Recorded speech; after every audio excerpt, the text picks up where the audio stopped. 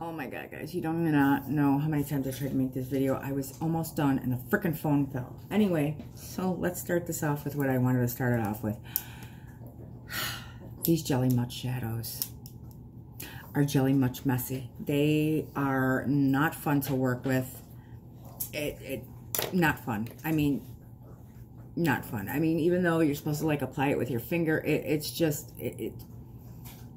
not a fan. I have 3 shades. I mean, yeah, I got it on a little bit today. I will try to play with them a little bit more tomorrow to do a nice little St. Patty's Day look. But, whoo, they are a Jelly Much mess. So they jelly messy.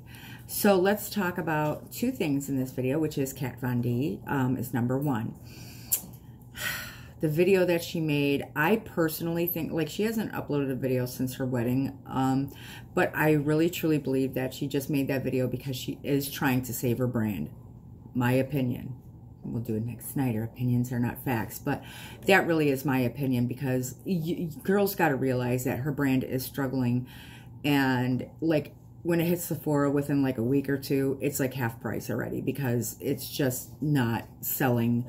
And obviously it's mostly at TJ Maxx, but there's a lot of other brands that are at TJ Maxx, so that to me is irrelevant. But the fact that Sephora has to have it on sale for half price within like the first week or 2 of the launch is just, you know, so you obviously know your brand is, you know, struggling. You don't see that with Too Faced or Huda or, you know, other brands.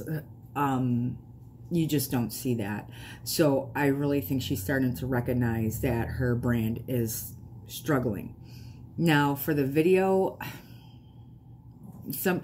I can't believe that she said she can't be anti-Semitic because that she's Latino. That's just, I will say it all the time. Assholes come in all races, shapes, sizes, form. It don't matter. You can be an asshole and it don't matter what you are. Okay?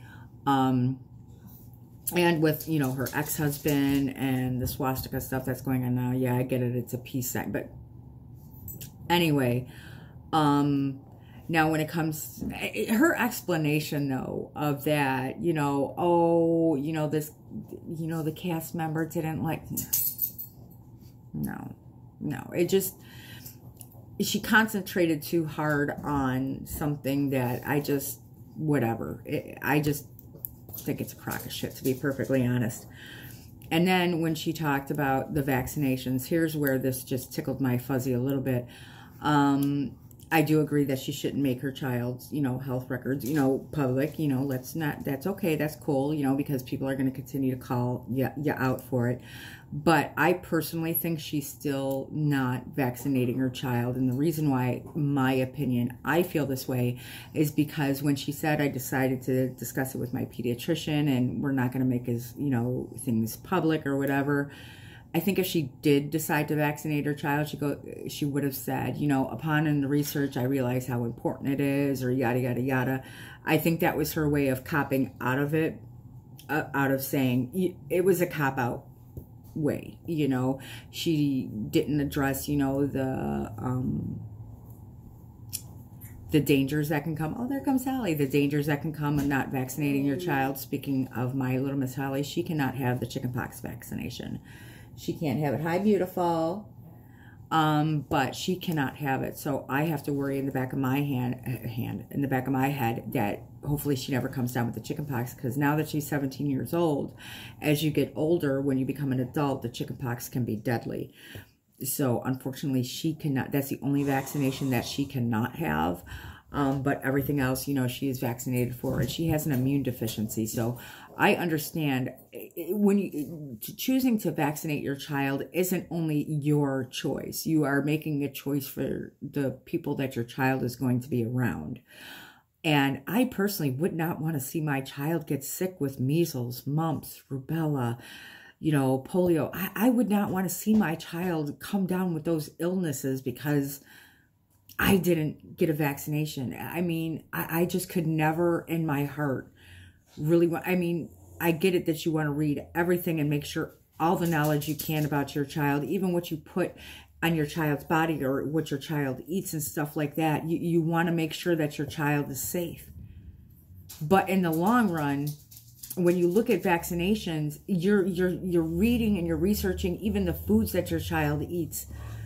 when you're researching these vaccinations, are you researching what can happen if your child comes down with the disease that you're not vaccinating him for? I think you should spend time doing that also. Not only research what's good or bad, or what's bad about the vaccination, but what the illness is that your child could be vaccinated for, and what can happen if your child comes down with that illness. That should be just as much as big a part of the research on what's in the vaccine. You know, it's a very small percentage of people, hello beautiful, come down with, it does happen where people have, you know, side effects to vaccinations, but it's very rare. It is rare. It does happen. But again, not only research the vaccine, research the disease and ask yourself, do I want to make my child susceptible to that by not getting a vaccination? There's where the true homework in my eyes lies, is researching the whole thing. So let's talk about this other, you know, I have a word for him, POS, you know, character, whatever you want. This Romeo Lacoste. Oh my goodness. Well, there's a pig, and you know, well, pigs are cute animals. Let's not even call them that. But there's so many people like that out there. And I am glad that James Charles deleted the video that he had with him, because it is good to not associate yourself with this slob. You know, it's very good that you don't associate yourself with him. And it's just disgusting behavior. And some of the, because I watched Dustin Daly's video when I was on lunch break, and I'm like, oh my God, some of the stuff that he said was just so disgusting. I mean, just absolutely disgusting with the, if you were talking to my, you know, teenage 14 or 15-year-old like that, you best believe I will be knocking on your door and slapping you so hard across your face. But yeah, hopefully something kind of happens to him on that, because I do believe that is illegal. And if there is proof, if this girl has these tweets and they're legit, I think the authorities should kind of look into that, because, you know, don't they do like on Dateline or 2020? That's how they trap people, by saying stuff like that. Imagine if, you know, this girl had went to like his party or his house, and these girls just... That's some sick ass shit, guys. I'm sorry, but that is really sick. What he was saying was just completely gross. Oh my God. So, and the fact that he was talking to a, you know, a child is even worse. It's just even more disgusting than I could. I just can't. First of all, to talk to an adult like that, I think it's gross. But hey, whatever you want to do behind closed doors is totally your business. I don't care. I still like Paige where she, when she made the Rewired Soul video, that shit was funny. When she was doing the role playing, now that was funny. That I thought was hilarious. Hello, beautiful. Megan's up. What time are you working tomorrow, honey? 11. 11? I thought so, because I said they called her in early. So anyway, that man is just a complete slob, and to talk that way to young girls is just the equivalent of just... Anyway, he should face some kind of thing for that. Let me know what your thoughts are about that. Obviously, I totally want to know. And let me know your thoughts on the Kat Von D. Hello, gorgeous. She is just being a super cutie today. I try to keep my glasses off because they glare, and it seems like the camera just adjusts all the time. So I'm going to try to play with these. Oh, and this is, I forgot this is the palette that Elle Loves Tea made me buy this. You know, I see Nady's review of it. Oh, he's such a cutie. I love him. But I love that this has a shade in it called Kiss My Ass. That's really cute. I'm sorry. That's adorable. And, so Elle Loves Tea made me buy this palette that I am wearing. And I am wearing some of the Jelly Much shadows. Jelly Much. Hello. You want to come say hi? Want to say hello? Hello, gorgeous.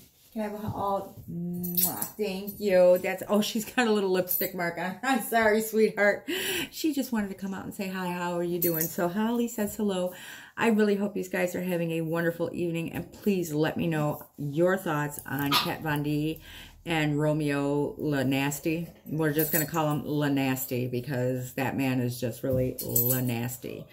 And to talk to children like that is just disturbing. So I hope they keep a good eye on his ass, you know, like the authorities keep a good eye on him, because I don't think that's the first time that he's ever talked to teenagers that way, period. So just saying. Hugs and kisses to you all. Let me know your thoughts in the comments below. As always, have a great night.